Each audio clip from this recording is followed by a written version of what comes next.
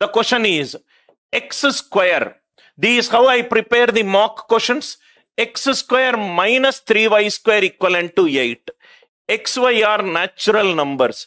XY are natural numbers. How many values XY will take? Please write down the next question. X square minus 3y square equivalent to 8. XY are natural numbers. How many values XY will take? Anil Nair's way of solving. For me, this question is a less than 5 seconds problem.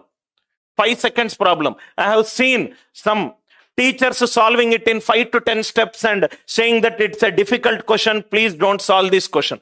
X square minus 3y square equivalent to 8. Now, before we discuss this concept, now see here. We are trying to find the questions which are of the form ax power n plus or minus by power n equivalent to k. Now, before that, let me make it little easy for you. Replace these 3. Write down it as 4. Then we will do it with 3. X square minus 4y square equivalent to 879. 879. Then I will do the same question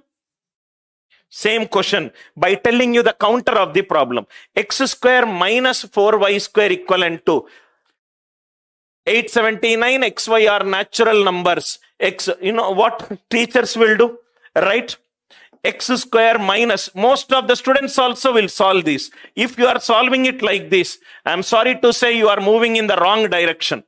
Either there is a problem with the way that you have learnt mathematics, or there is a problem with the teachers who have habituated with formula-based learning. In case if you are solving it like this, you have to check whether 879, 8 plus 7, 15, 15 plus 9, 24, 2 plus 4, 6. You have to factorize 879. What if instead of 879, what if there is some other number? For example, 139. 139. What is the sum of the digits? 1 plus 3, 4, 4 plus 9, 13. You have to check whether a number is a prime number or a composite number. Here we got a composite number, so you can take factors.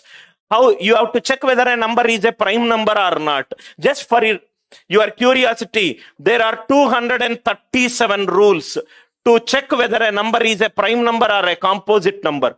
Apply rule number 1. If it fails, go to rule number 2. If it fails, go to rule number 3. If it fails, go to rule number 4. All 237 rules fails. Then the number is said to be a prime number. X square minus 4y square. In case if you are an Anil Nair student, immediately within 5 seconds you can solve the logic. X square is a perfect square.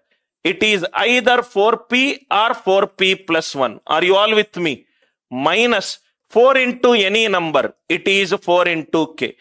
Both are divisible by 4. Answer should be divisible by 4.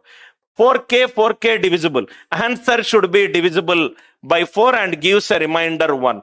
879. 4 into 1976 plus 3. 4k plus 3 form does not arise. What is the answer for this question?